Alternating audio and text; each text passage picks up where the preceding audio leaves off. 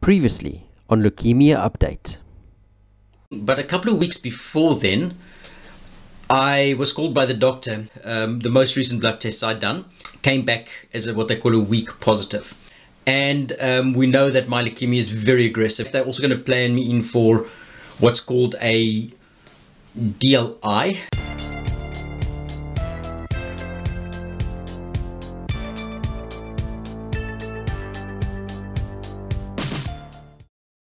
Hello world, it's time for a leukemia update, and what shall I say? Last time I left you with the news that I was going to get a white blood cell transfusion, DLEI they call it, donor lymphocyte infusion, and I've had it. I was going to give a pretty soon response to it, but I decided to wait to see how I react, because one of the dangers of getting white blood cells is you can form a rejection to your those white blood cells, but also to the stem cells which you put in. Now, usually they don't like to do this procedure because of that, but because I've shown no signs of rejection, they've decided to try it with me. But we didn't go for a full infusion or transfusion. What happened is I went to Amsterdam for the day. Well, I thought for the day, it was intended to be half a day. My dad drove me, and so we went off there.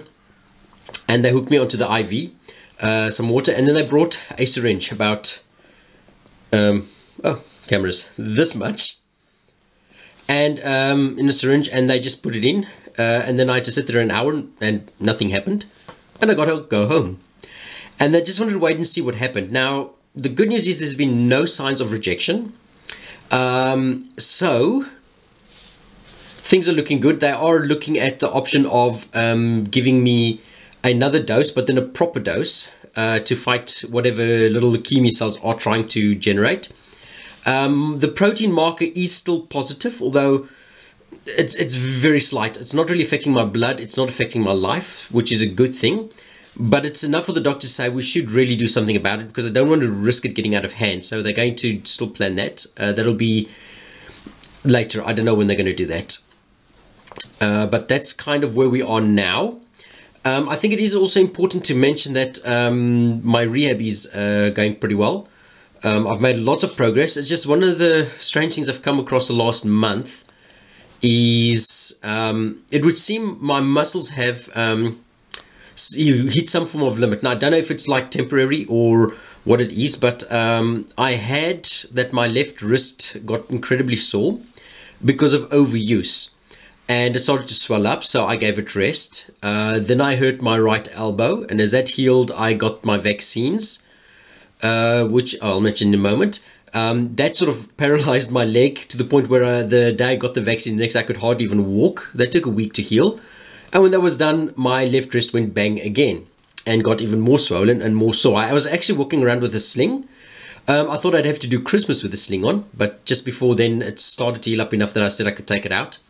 And it's then gone into the elbow, and there's always seems to be something at the moment. We're not too sure about what it is, but it just seems like I need to give my body a little bit of rest at the moment. I suppose it makes sense. I've in the last few months been working very hard at getting fit again, and getting a bit more muscle, and sometimes your body just needs to take a break. So I've had a couple of weeks where I've done less intensive with the physical training, but that's just to get rest. About the vaccines, I've had my next shot of vaccines. I had 4 injections in total. Right arm, right leg, left leg. That was fun. Not really. But I got those, and they're mostly to handle a lot of childhood vaccines that you usually get, because my immune system is officially just 1 year old now. It's got the memory of a 1-year-old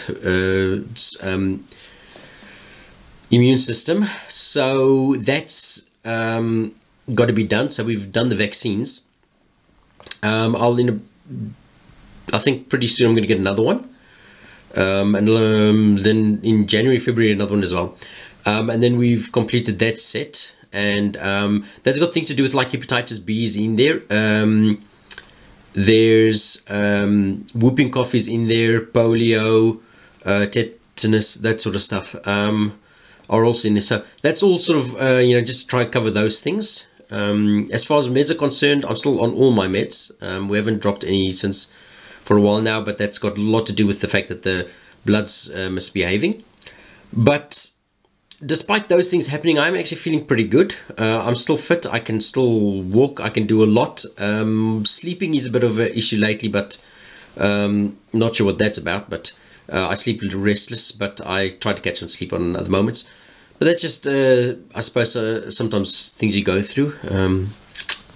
But otherwise, I'm doing quite well, and we'll be trusting in the Lord that stays that way.